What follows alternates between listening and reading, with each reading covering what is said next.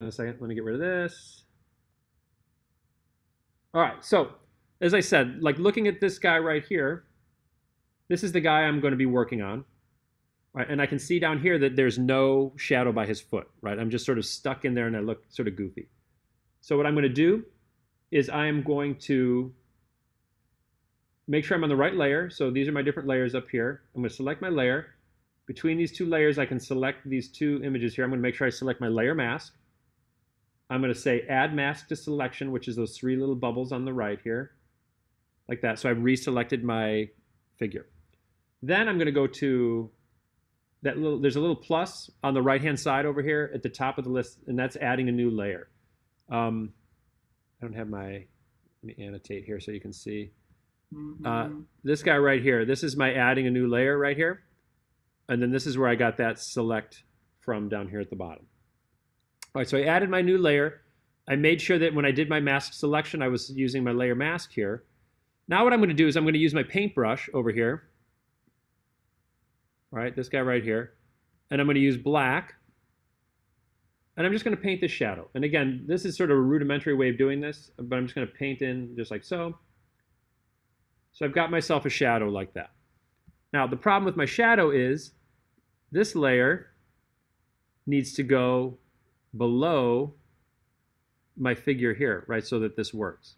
So I'm going to take this guy here, and I just drag him right below like that. All right, give me a second to clear off my drawings here. There we go. All right, so the next thing I'm going to do is I'm going to use this guy down here, and I'm going to say deselect because I don't need to select anymore. I'm still going to make sure that this layer is my blue layer here, right? But now I'm going to use this tool here,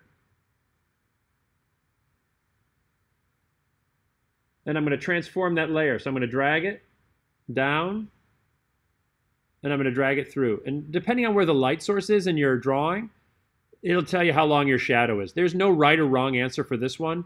It really has to do with the angle of the light. Like at high noon, if the sun is above you, your shadow's right below you. If it's at the end of the day or the beginning of the day when the sun is on the horizon, the shadow's going to be really long behind you. So I'm just going to put this guy right below me just like this, and I'm going to squeeze it so that it looks like the shadow is sort of underneath me like so. If I want to rotate it a little bit, I can. I can move it around, but I'm just trying to attach it sort of to the bottom of my foot like that. The problem is there's just, it's like either there or not there. All right, then I hit done in the upper right-hand corner, and I've placed my shadow underneath. Now, the only problem with that shadow is that it just looks a little weird, and there's the tongue and everything there. So what I'm going to do is you can put a layer mask on this, and you can mask out the shadow, but I'm not even going to do that. I'm just going to go with the old eraser tool. And very rarely do you hear Mr. Horvath tell you to erase something because it's very permanent, but just because the shadow's sort of silly, I'm just going to do the eraser here. So I'm going to click on my eraser.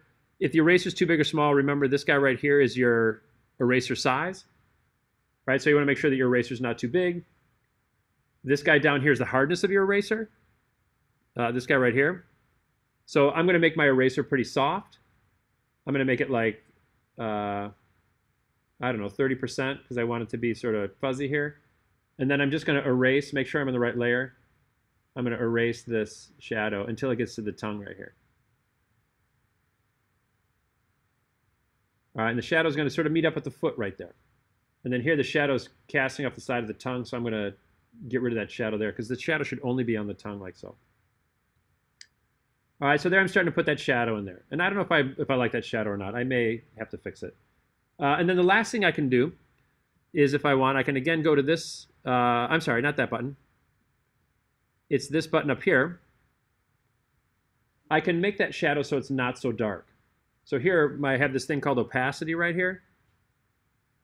That's how opaque it is. So if I look at my shadow here and I turn down the opacity, see the way my shadow becomes more see-through? It becomes a little bit more realistic. Like that. All right, now the only problem with my iPad is that in Photoshop on the computer, it's very easy to make the edges of this, this thing sort of fuzzy. But if I don't want my shadow to have such sharp edges, I can make this a little bit blurrier. I can try to go in with my eraser tool again. I can make this like 0% hardness, and I can turn down the pressure of my eraser here. So maybe, I don't know, 20%, something like that. And I'm just sort of erasing the edges of my shadow a little bit. I don't know, that doesn't really look very good. But I'm just, I'm like trying to make it blend a little bit more so it looks a little bit more shadowy. The other thing you can do is if you don't even want to mess with this, let's hide this shadow for a minute. Let's make just an empty layer. Is you could, with your black paintbrush, as long as this layer is below, oh, that's too big. Let's make my brush smaller. Let's make my shadow here. It's 0. Let's make that just a little bit harder. I think let's make it like 20%. And then I'm going to turn the hardness down. Oh, I don't want the hardness. Hardness at 20. I want my opacity. Here we go. I'm going to turn the opacity down to like 50%. And I'm just going to paint a shadow underneath here too.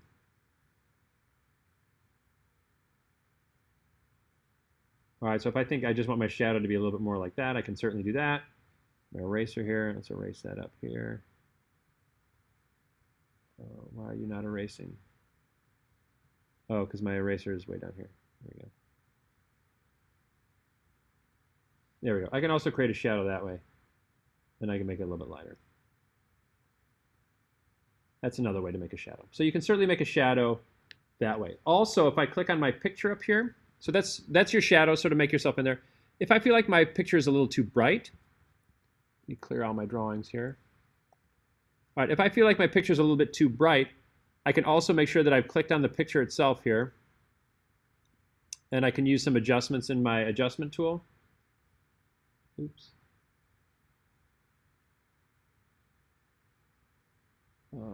Where are they? Sorry, my Photoshop here is again different than it is. Oh, that's not going to work. Oh, here I can add a clipped adjustment. So see where it says clipped adjustment? This is how the iPad's doing it. And then I can say from here, I would think that maybe hue and saturation is a good one. I'm going to desaturate my picture a little bit. I can also try to turn down the exposure or the levels here, which will also help adjust that a little bit. So let's see, if I just turn down the hue and saturation a little bit,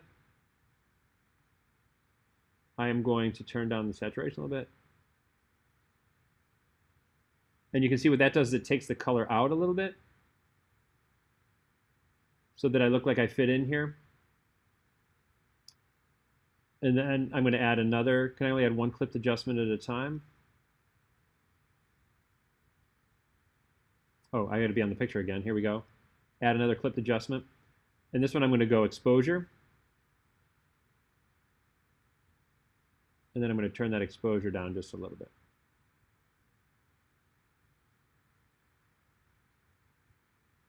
And just a little bit goes a long way. There we go. And then I can see up here, these adjustments are clipped to, they call it clipping mask. These little arrows here say that that adjustment's only happening to that little guy inside the picture here. And they're only affecting, they're clipped to this layer. So they're sort of all grouped together as 3.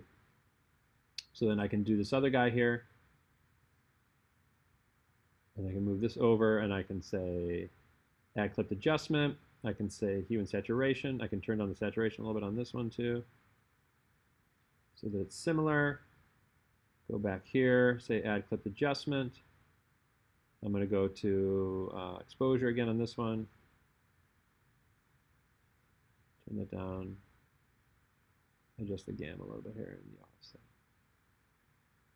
I can see this artifacting here on my layer mask here. Let's go to black. Let's go to paintbrush.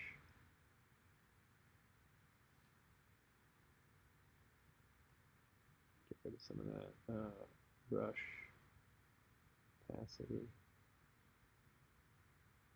Hardness of my brush.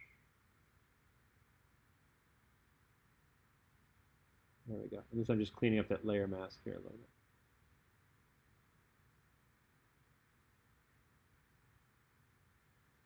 All right, and then I can see here I'm going to want to move this guy down a little bit.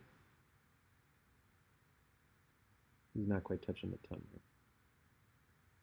Yeah.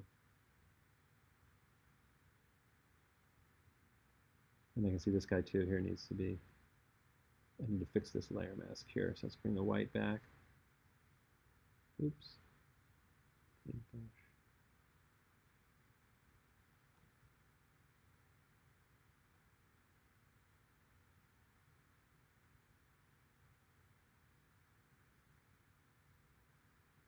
All right. So there you have it. So I'm adjusting those levels a little bit, trying to make that a little bit more realistic.